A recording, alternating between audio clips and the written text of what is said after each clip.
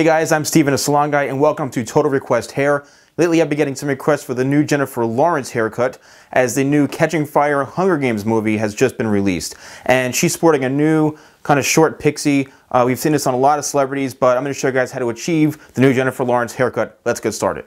What I've done now is I've sectioned a section right in the front here, kind of like a triangle, just to kind of block this and clip this out of the way here. And I'm actually going to start on the side. I just want to tackle this side first because, you know, around the ear it's a little bit shorter, but then towards the front of the hairline it gets a little bit longer. So I just felt like tackling the front first. So I'm just coming in basically right parallel here with the ear on the side, and I'm going to basically be combing it straight out from the head. And I'm just going to keep my fingers in pretty tight throughout the ear. And then I'm just going to cut up. And now I'm just going to bring this straight out and let the natural head shape form itself. So I just kind of bring it a little bit closer here and straight out from the head this way. Alright, and what's going to happen is going to leave a little bit of length right here, but then we can go back in and get rid of that extra length around the ear, which is basically cleaning it up. So I'm just going to continue this section here, pick up my guide from right underneath, and there it is. Now as we get to the front, it's going to be a little bit longer around here, so I'm just going to a little over direction towards the center. I'm not gonna over direct it forward this way. I'm just going to kind of push this back a little bit more. Just so I can leave a little bit of length around the front here. Now I just want to come around here and just chip around the ear. And I'll just do this, you know, piece by piece, just bringing out a little bit of hair here, holding that other part out of the way, and just kind of notch into, you know, into where it's a little bit longer right in through here.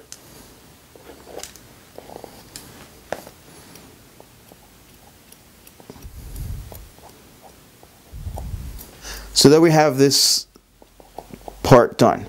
Now I'm going to do the same thing on the other side, and then we're going to work into the back and leave this top for last. Now this would be so awesome if I was rocking like a 1981 like mullet hairstyle, but I'm not, unfortunately. So I've got these both sides complete now, and as you can see, this really just kind of, I took this around the ear again, just kind of pushed his hair out of the way and just chipped around the ear and then worked it into this. I'm leaving this a little bit longer in here because her front's a little bit longer. I'm going to come back here and then leave this for last, connect everything together, but this is definitely be the last part. So now what I'm going to do is I'm going to work on this whole back here, and the back is going to be pretty standard procedure. Everything's going to be pulled out 90 degrees from the head. You know, I'll do some texturizing, but this is pretty standard basic haircut throughout the back. So what I'm going to do is I'm going to start in the back and then just basically pick up from in the middle here, and I'll be able to pretty much match just by my eye in through here. If you are more of a beginner and you need to, what you can do is you can pick up from where you see the guide in the sides here, and then work around the head that way if you want. And then you can just take that, work it down into the sides. That's one way to do it if you really need help with the guide. Or you can start in the back here and visually kind of map it out by saying, okay, well this is about, I don't know, 1.5 inches from the head, 1.5 inches, maybe 2 inches the most, and then kind of gauge it this way as well. So I'm going to start in the back, and then we'll meet on both of the sides here. I'm going to pull everything straight out from the head. As I mentioned before, about 1.5 inches, maybe 2 inches. Looks like her nape, like most, is a little bit shorter down to the bottom here, which is totally normal. But pretty much everything is straight out from the head. And what I'm going to do is just continue this, working throughout the nape and just creating a nice, shorter, textured pretty standard haircut throughout the back here, pretty standard shape. And then a lot of the work actually is done when the hair is drying. That's when a lot of the texturizing comes in, and that's when a lot of the shape starts to kind of come into play here. So what I'm going to continue to do is just work throughout the whole back of the head. As you can see here, I switched cutting palm to palm, which gives you pretty good control when you're working on the other side. Just keeps your body in a good position. I'm using the wide teeth just because I don't mind having a little more of a, you know, softer look throughout the back. The wide teeth does provide a little more of a softer look. You know, with the fine teeth, everything is really, really taut, and as you can see when you pull it. And then the fine teeth, the wide teeth, just gives a little more separation, and you know, so when you're cutting, it's a little more of a softer shape to it. So I'm literally going to go throughout the whole back of the head, and I'm going to stop in through here, and then we'll check to see how well balanced we are. Now I've come to the part where I'm going to match up the sides and the back, and let's see how close. Actually, pretty much right on as far as the length goes.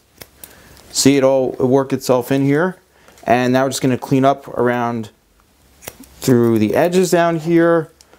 So now that this is complete, I still have to go back in and cross-check everything. I need to kind of continue to work everything in, finish blending it. I just kind of brought this in just because we got to this point.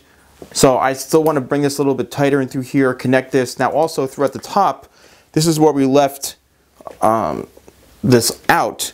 But like always, you know, this is going to create a weight line in through here because we haven't gotten to this point yet.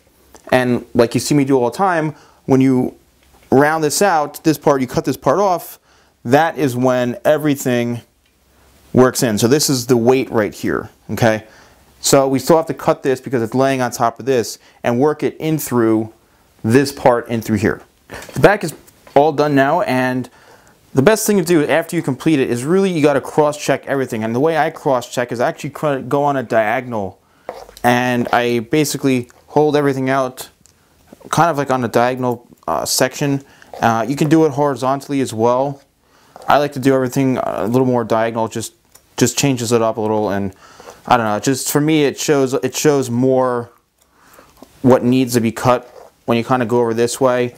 You can even stand on top over the section as so, and that helps as well. But you really want to do this, especially on shorter hair, to really make sure everything is blended in nicely, everything has a really good flow together, especially with these these shorter haircuts, because they do show everything. So what I did previously, just before we finished, I did go and cross-check, but being that the Virgo I am, I'm a perfectionist, so everything has to be pretty much perfect. What I'm going to do after the hair is starting to dry, I'm going to go back in and do some scissor over comb, and then I'm going to texturize, which I love to do when the hair is dry. Now what I'm going to do is I'm actually going to take out this whole section right here, and here is the money piece. This is what's going to really have everything come together and really showcase this Jennifer Lawrence haircut. So we've got this to work into this, and we've got these corners as well. And it seems that she kind of wears it over both sides, and this whole front is almost like a disconnected piece. And this kind of works into itself here. So we have to work kind of a triangle into the front, and also triangular sections and cutting from here, this part right here, into this. All right, so what we're going to do is we're going to start from this point, and then we're going to angle this shorter to longer towards the front. Okay, so we've got this right here to work into this. So let's do this in sections so that we can keep a good control. Now with this, your left or right elbow, depending on if you're right or lefty, this will basically predict and map out the end result. So if you have your left arm parallel, it's going to be straight. If you're going to go this way, you're going to create graduation and build weight. And this way, when you put your elbow up to the sky, that is what creates the shorter to longer look and the shorter to longer layer, which creates and keeps the length. So what I'm going to do is I'm going to go out to the whole top here and cut shorter to longer, which is going to maintain the length in the front, but it's also going to layer the top. And this is how we're going to keep the length in the very, very front, but also remove the weight and give that textured look on the back of the head and on the top.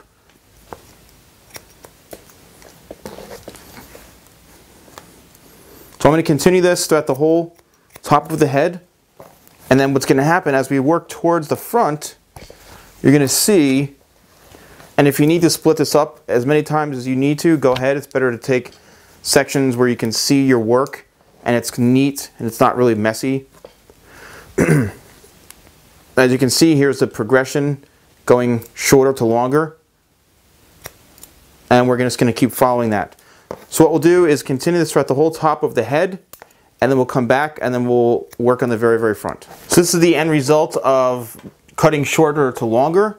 As you can see here, it created a shorter look on top, and then now we've got this, like as I mentioned, it's going to create a triangular piece, a triangular section in the front here. Now her hair basically came to around here, I believe, from what it looks like in the picture. So you want to still make sure that you keep this triangular section here, but what I want to do is I want to actually start right in the front here, and I want to cut this to about right here with a razor. I just want to create a softer edge in the front, and then what I'm going to do is just simply angle everything down to that one point.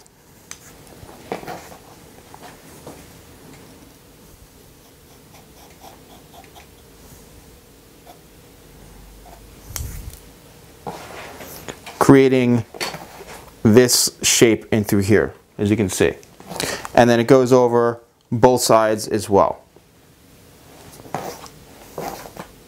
Now we're not done. We still have a lot of work to go.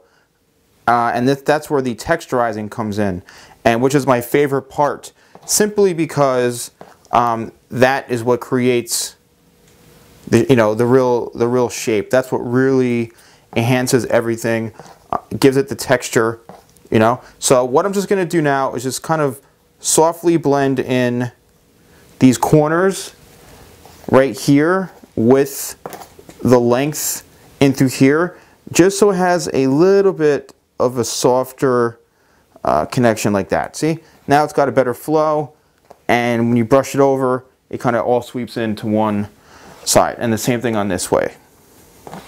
So what I'm actually going to do is I want to dry it, and then I want to go back in here, texturize it, and create a little more shape throughout the top. So when I dry this, I'm going to be using the 413 sculpting brush by Paul Mitchell and the Express Ion Dry version 2 blow dryer. Well, I think it's looking pretty fantastic already.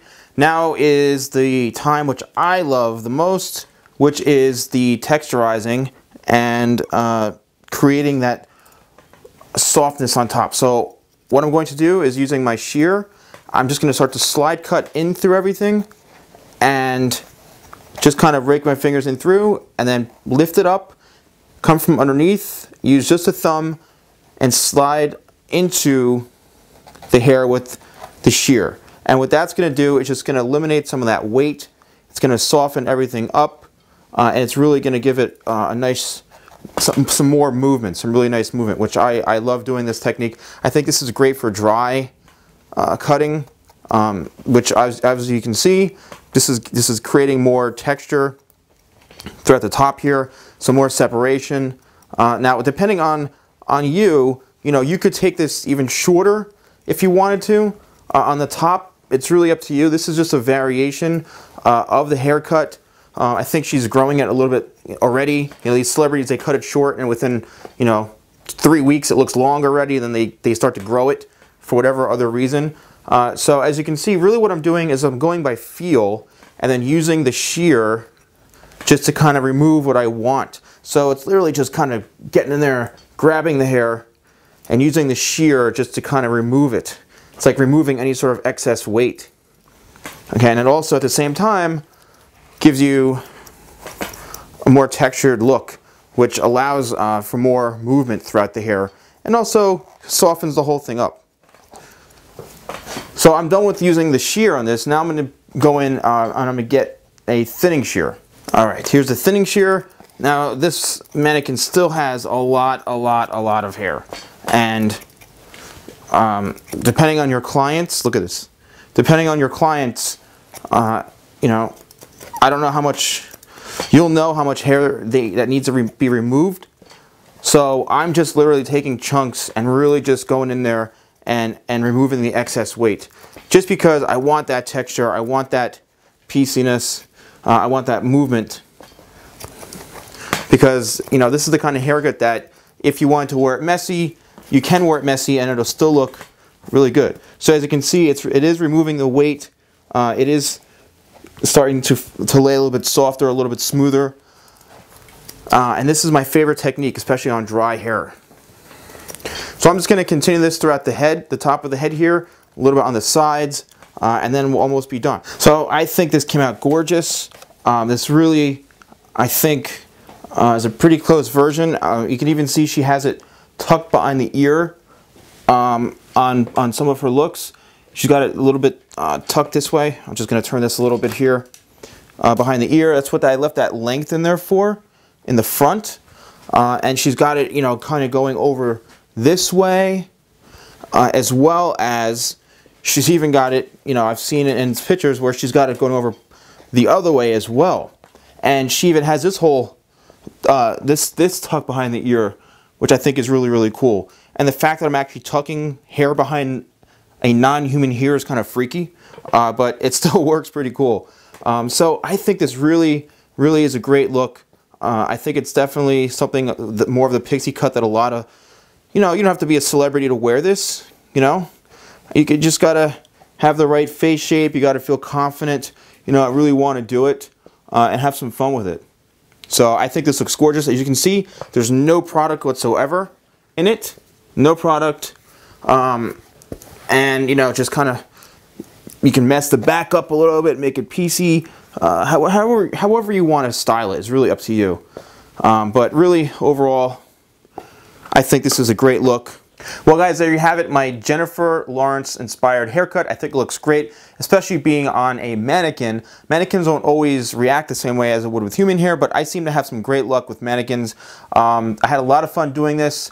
Thank you so much for watching. Please subscribe to my channel. I can't do this without you guys. I wouldn't continue to make videos if it wasn't for all your support. Don't forget to follow me on my social media. Twitter at TheSalonGuy, Instagram TheSalonGuy, Facebook TheSalonGuy. Everything is basically TheSalonGuy. Have a great Thanksgiving. I'll see you guys maybe before then, maybe after then. But just thank you so much for all your support, and I'll see you guys soon.